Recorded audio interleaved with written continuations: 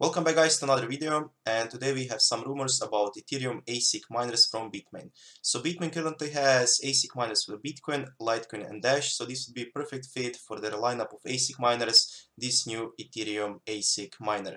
So Ethereum is supposed to be ASIC proof, but actually nothing is 100% ASIC proof if you have enough engineers, enough money, and we are sure that Bitmain currently has them because they have been selling them like hotcakes, and they cannot produce enough ASIC miners to meet the demand for them. So they probably have millions and millions of dollars stacked and just waiting to spend them on something, and they are spending them on these new Ethereum ASIC miners. So just like Charlie said in his post, I think ASICs are inevitable when the coin is valuable, but that's not a bad thing. Well, I'm not actually sure if that is a bad thing or not, but this will certainly limit the decentralization of Ethereum mining, since the mining farms in China can buy all of them, and if they can mine 1,000 times better than a GPU, then we are done with decentralization. And the one more thing is that Ethereum is supposed to go proof of stake instead of proof of work in 1 year or year and a half, so that will make mining Ethereum impossible. So is this true? Are the ASIC miners really in development? We don't know for sure, but rumors are here. So this new ASIC miner is supposed to come out in Q2 or Q3 of 2018, and that is really close to the proof of stake date. So this is why I think it might not be true, and this is just some fake news.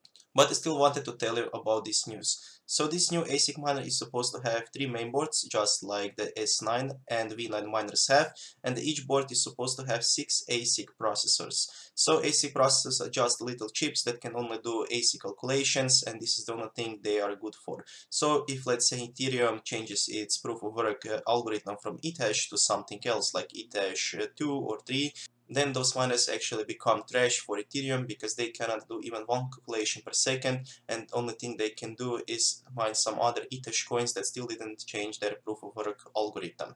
But the thing is that it says here something really sketchy, that each processor will have 32 1GB DDR3 modules. And if we multiply 32 by 6, we get 192 gigabytes of RAM per one module. And right here it says it will have 72 gigabytes of DRAM memory.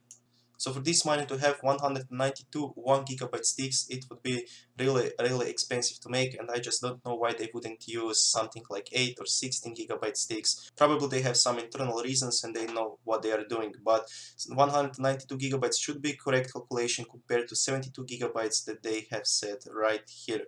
So if Ethereum really gets ASIC miners, then all of your RX 580s or 480s and all the AMD cards that are currently mining on Ethereum will be actually useless. And this is the same thing that happened to Bitcoin when the first Bitcoin ASIC miners came to the market.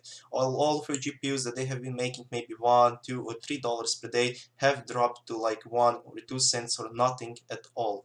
So this will actually destroy the decentralization, and I hope that this doesn't happen. And if it happens somewhere around the end of Ethereum proof of work, then this is no problem at all, because if they can mine like 2 or 3 months only with those ASIC miners, then they didn't actually hurt us, because if you started mining like a year ago or at least 6 months ago, you probably paid off all of your GPUs just with Ethereum mining.